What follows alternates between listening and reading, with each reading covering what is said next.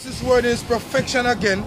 So to call unto him again is the elect of the nation of Israel, which consists of 12 tribes, the so-called Latinos, the so-called Native American Indians, and the so-called Negroes.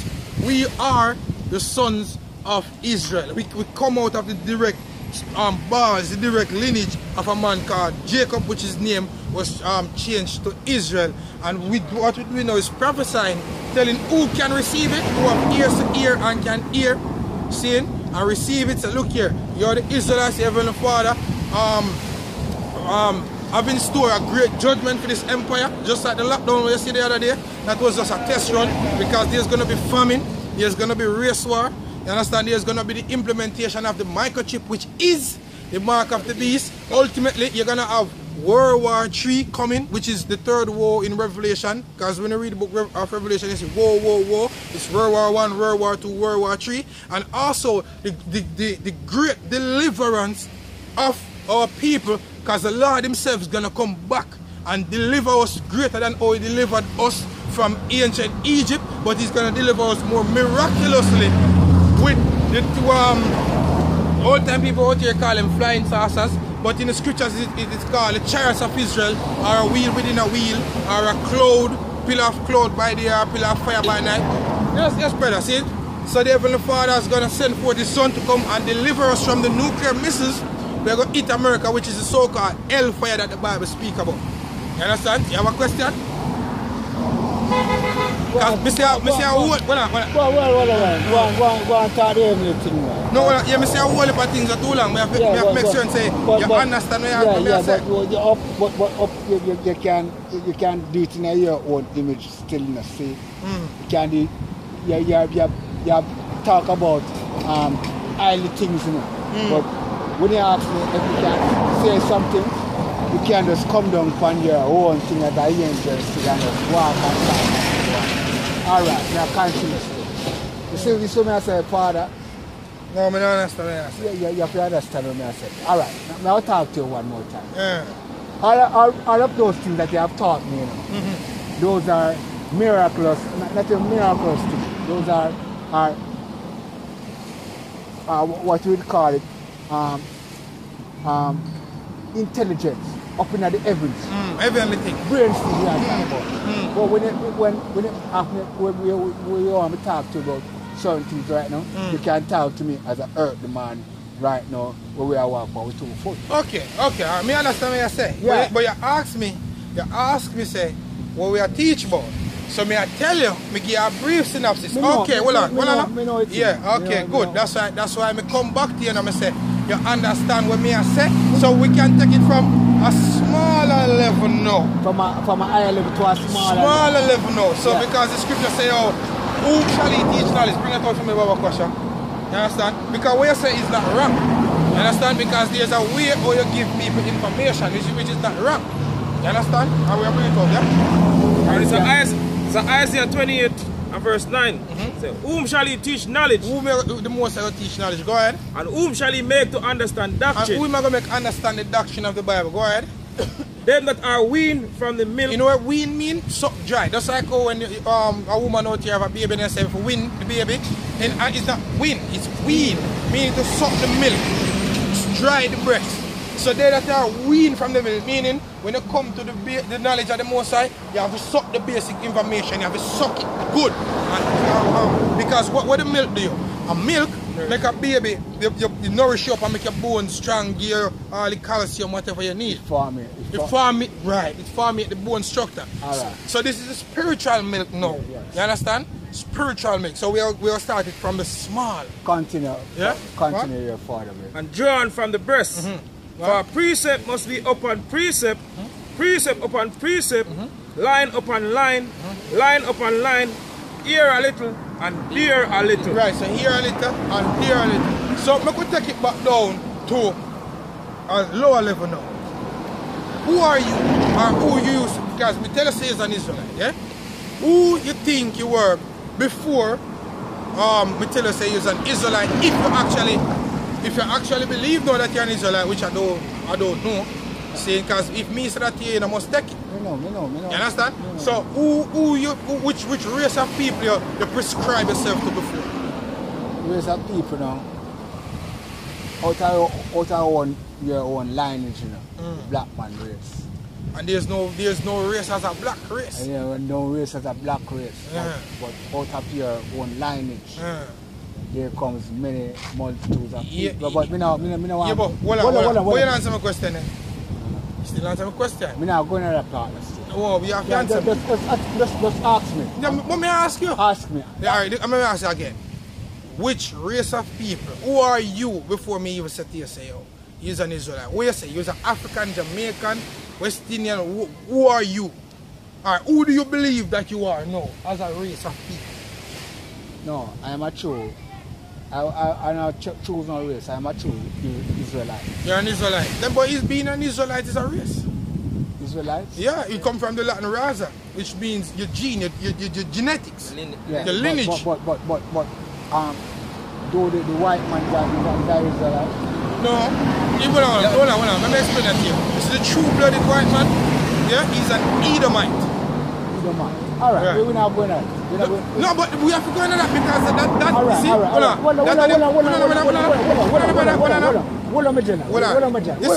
No, let me clarify. No, condemn nobody. No, I never say I condemn. We just want to clarify and go through. Hold on. You make a statement and make me explain something. No, you see.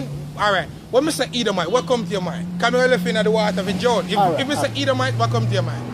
You have to explain to you who is an Edomite.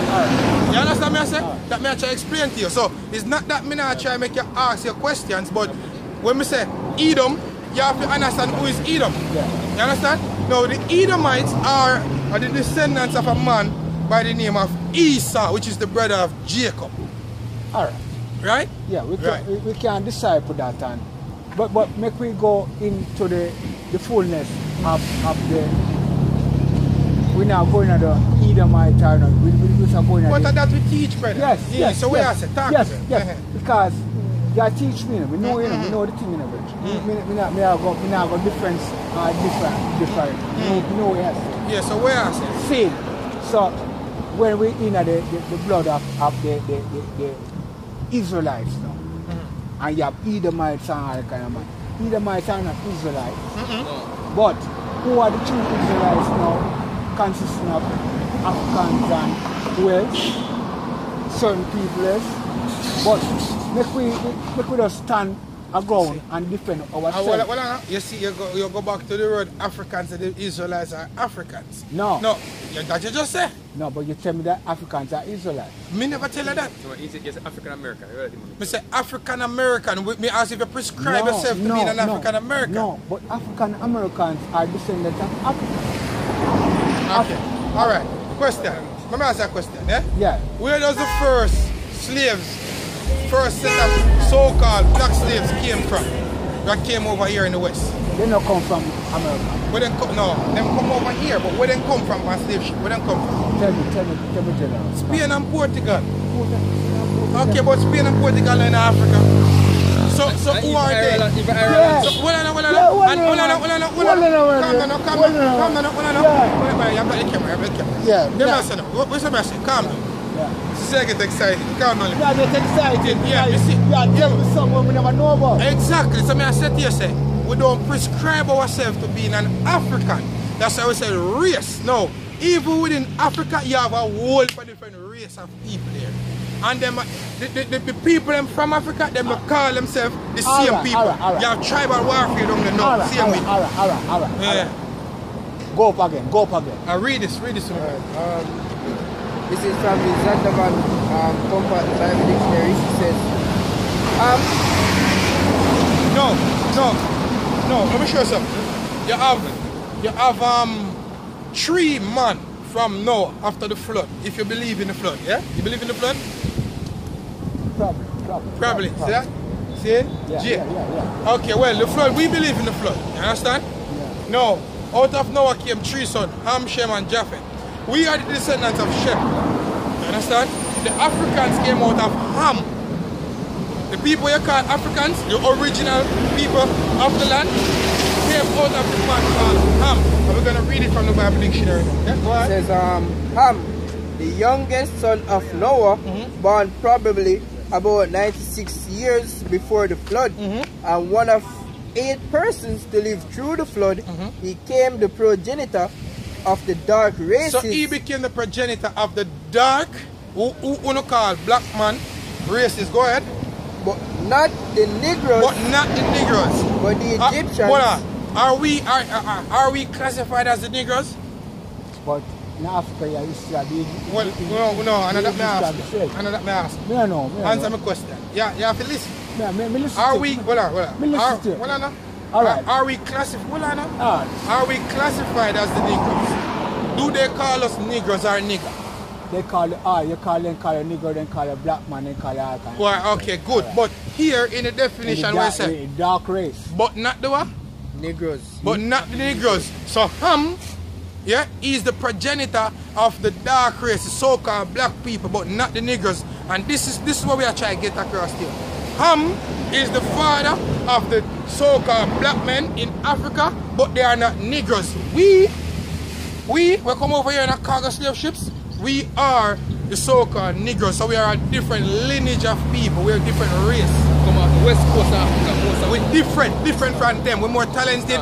Them different. Them lick shit, them yam shit, them push them head on a cow. We piss for them here and different thing them deal with. We do different things. We are more royal people. Them not royal like we. We are different people. You understand? That's how we are trying to get across there. The so-called Negroes, so-called Latinos, so-called Native American Indians, they are the Israelites, and we are also scattered among the 4 corners of the earth. You understand? That's how we are trying to get across here, yeah? Says progenitor of the dark races, not the Negroes, but the Egyptians. But the Egyptians, they came out of Ham. Go ahead. Ethiopians. Ethiopians, which are the Cushites, they came out of Ham. And that's the Rasta man. I said Cushite. Them not come out of Cush. You understand? But because them lost of them are strict of their identity and their heritage, them think them are Cushite, but they are not. Go ahead. Says Libyans and Canaanites. And the Canaanites, which the Canaanites supposed to serve us. Canaan, them come out of Ham. We not come out of Ham, we come out of Shem.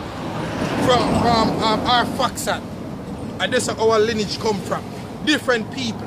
So not because them skin color might look like ours, that don't mean we're the same people. Because if you know history, which you're supposed to know this as much, if you don't believe that the Bible, you must watch even Bible movie where it shows you that, guess what? The Egyptians enslaved the Israelites, right? No, Moses was mistaken for an Egyptian. No, question, what color was the Egyptian? What color was the Egyptian? May I ask you? Yeah. You don't know? You have a whole thing to know. There are men of color, they have dark complexion like me and you yourself. So if Moses was mistaken for them, guess what? The Israelites got to be what? Men of complexion also. Seeing various complexion. Yeah, this is Exodus 11 and verse 7. But against any of the children of Israel shall not a dog move his tongue against man or beast, that he may know how that the Lord had put a difference between the Egyptians and Israel. And there's a difference between the Egyptians and there's a difference between the Israelites. With the Israelites, we are the sons of God. They are not. They are the sons of men. Understand? We're different. We're more talented. We have the best runner. We have the best footballer. We have the best singer. But yet still, even though we have the best of all these things, we are on the bottom. We are on the low. Because of these curses. Yes, brother, say in respect. Because of all these curses that is written in the book of Deuteronomy, the 20th chapter. Understand? So that's how we befall we know as a people. See? So that's why we don't here prophesy to explain to you that, look, this is how I'm to it, we have to repent and come back so we can go up in our heavenly state again. Because we were once in our heavenly state. In the time of King Solomon, the earth was at peace. In the time of King David, no nation will come up against you just so. Until David go up. You understand? No nation can just do what they want. You understand? That's how we run it. That's how we right to the power them can't. Them can't do nothing. Brother. Oh, ding man, ding. Where name again? You can call me Makwalat. Makwalat. Yeah. All these disciples, bless up here, sir. Because we don't believe in a COVID things, but bless. Yeah, we don't believe in a COVID thing. Yeah, either. but we have to give thanks to them. Yeah, man. Be safeguarded. You know? Yeah, man, that's a word, man. Shalom. Shalom. Yeah, man. Shalom. Yeah? Respect. It is a way to the wealth of knowledge and understanding. You know, sister. Give thanks. Ah, that's alright. Once That's more. alright. Every time. I saw them. I've seen the man all times around the place there. I'm going to give my contribution whenever I feel pleased to give a wealth. Yeah, well, you could have contribute more is if you take heed to the word. Yeah, understand? you know. Yeah, that's the best contribution, yeah? Yeah. And the best help for yourself. You understand? Yeah. Take heed to the word, yeah? Yeah. Alright. Okay? Just say how my people are destroyed for lack of knowledge, man. I was in chat, bring it up. Yeah, bring it up. Whatever. It's Jeremiah 14 and verse 2. It says, Judah mourneth, and the gates there languish. They are black unto the ground. Yeah, it's sure there's Kodar, which means a pure dark complexion, you understand? So you look at the ground, and remember Adam is of the ground. You know, so different brown. Different shades of brown, eh?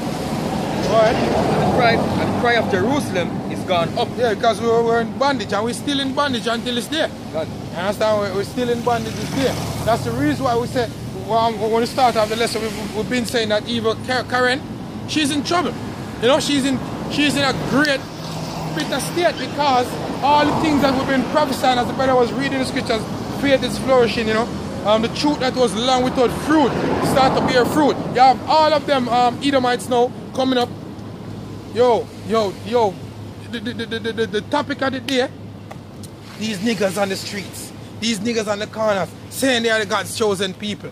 See, but when we was out there rapping, talking about shooting a nigga, you know, singing about taking another man's wife and shit like that, there was no problem.